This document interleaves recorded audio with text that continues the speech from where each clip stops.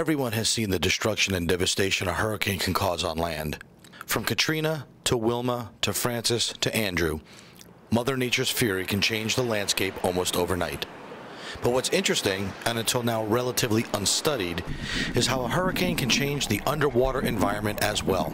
Two researchers at Nova Southeastern University's Oceanographic Center decided to look at how a passing storm can affect life under the ocean's surface. Dr. Matthew Johnston and Dr. Sam Purkis focused their efforts in seeing how storms can change the ocean currents and if those changes can help accelerate the spread of an invasive, non-native species through the Florida Straits. Specifically, their research zeroed in on the lionfish, a non-native species that has been wreaking havoc on South Florida's reefs for nearly 3 decades. For me, I was really curious as to how they made it from Florida to the Bahamas, because we've always heard there's this very distinct connectivity break between the two. And I had done a lot of modeling using currents before, but I always used monthly means, which kind of factor out these velocity anomalies. And so I knew that there were a lot of hurricanes that hit the region in 2004, 2005.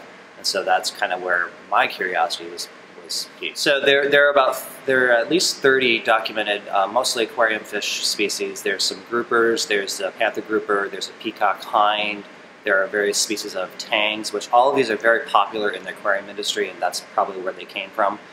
The one that I'm most concerned about, and this was not an aquarium fish, was the Asian tiger shrimp. These have been cited since, I believe in the 90s or so is when they first found them, and they were released by accident from a lab. And they've started to show up in greater numbers over the past maybe 5 years or so. And these are very large, aggressive shrimp which prey on our native species. And I'm quite concerned that they're going to follow the path of the lionfish. This was really a very logical progression of a lot of work that Matt did before the study on hurricanes, and it was a fantastic idea that he came up with, and I encouraged him to investigate it further and run with it, and I think he's discovered something with profound importance, so I'm very proud of him.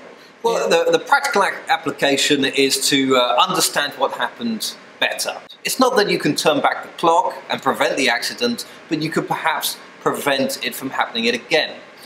I think it's debatable now with how effectively the lionfish have invaded the Atlantic waters that it could ever be brought under control. But what Matt's done is shown a very important mechanism through which the invasive species spreads, and I think there's lessons to be learnt for other species. There's many other invasive species offshore Florida, but also in other parts of the world which are at risk of being invaded by the lionfish. So it's really a learning experience, and the take-home message is very clear.